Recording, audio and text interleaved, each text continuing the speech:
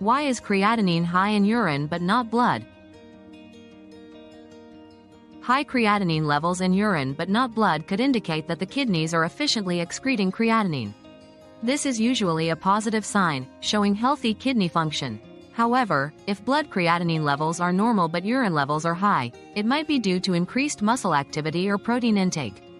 Consulting a healthcare provider is recommended for a comprehensive evaluation, especially if you experience any symptoms of concern.